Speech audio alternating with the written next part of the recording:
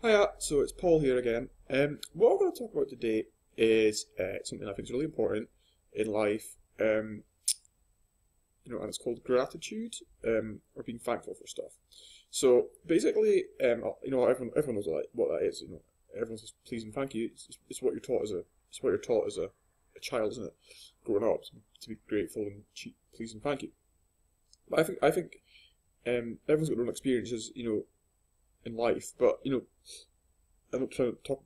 I'm doing these videos to help kind of other people. But after what happened to me a year ago, I lost sight of what I was grateful for, and all the rest of it, and led me to a pretty bad place. So now, a year later, I'm very grateful for what I've got in my life, and it's very important to me. So everything, I'm now grateful for everything. Everything in my life, my house, my cat, my friends, my family, my everything. I suppose so is everyone. So, but when things like I suppose like depression or that happens, you lose sight of that, and you're not grateful for stuff like that. You're not grateful for you're not you just don't see it. That's happened to me. So, anyway, I've been reading a couple of books recently that have been really helpful to me. In the last few days. Maybe had a little bit confused about life and what to do in my life again. So I went to the library and I got a really good book called The Key. It's called The Key by Joe Vitale. Joe Vitale is a really good author and a really good, interesting guy. And it's a really good little book. It's quite small, but it's quite manageable and it's good. So I'm halfway through it, and it's basically all about how to be grateful for stuff and how to break free of suffering and or whatever things that are bothering you, or things that in your life that you're attached to, whatever, and how to move on with your life. So it's good because it tells you all about it talks about how to design your own life and how to bring. It's like it's like you bring things into your life, whether you think it or not. Your whole life, when you're born to when you die, I guess, you kind of you bring things into your life. You talk about attracting things into your life. You attract your house. You attract your food. You attract friends. You attract partners. You attract work. You attract whatever it is. Money. So yeah, it makes a lot of sense, and it's kind of like just being grateful for things, and how that can change your life as well. And what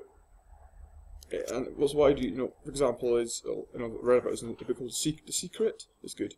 And it's like what I do is I wake up in the morning and I keep a gratitude list. So it's kind of like every day, wake up and write what I'm grateful for. Today's Sunday, the 17th of May, and 2015, and I wrote, today I'm grateful for a new day. I lie in bed, a Sunday, see my cat, go for a walk in the park later, a free day, no plans. I can do what I like today, for example. I don't have any particular plans, so I can kind of do what I want. And even basically my laptop to make this video. So it's very simple, gratitude, but it's very important, I think.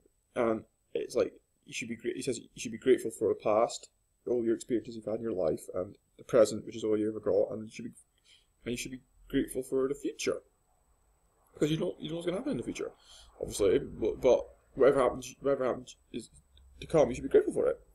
It makes a lot of sense, I suppose. The other thing about it as well is like. After the point I got to last year, and and despairing, whatever, and it's like you almost get your life. My life was almost, well, not quite, but taken away from me, type thing. So after that, it's kind of like the way I see things now. It's like I'm grateful for anything. So it's like I'm grateful just for being alive, basically. Also, so who isn't? But it's kind of like I'm just grateful for my computer or my books. I'm grateful for my phone, Because it's like, if you took my phone away from me, I couldn't make phone calls. If you took my laptop away from me, I couldn't record my videos and work on my website and stuff. If you took my books away, I couldn't read. If you took my eyesight away, I couldn't see. So, and I need to see to do stuff. If you took my clothes away, I would be naked, obviously, and it'd be cold. So, that's the way I think about things now. And it's like, and it actually, changes your life completely. Well, it has changed my life completely. So it's anyone, it's for everyone. So yeah, it's good. It's a good little book. That the Key is called, by Joe Vitale. And it's good. I would recommend it to read if anyone's interested in that. Also, The Secret's good as well.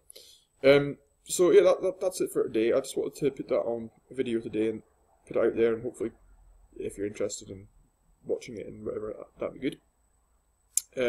So I'm thinking about also setting up Skype sessions for people who are having problems or whatever. Just again, just like not just free, just for free. Just to test the water, see how it goes, and see what the response is, just to kind of see how it goes. So yeah, I'm gonna put a little Skype link on my website and stuff, so you can have a look at that if you want, and that'd be interesting. Right, okay, that's it for now though, and I hope you have a good day, and cheerio for now. Bye.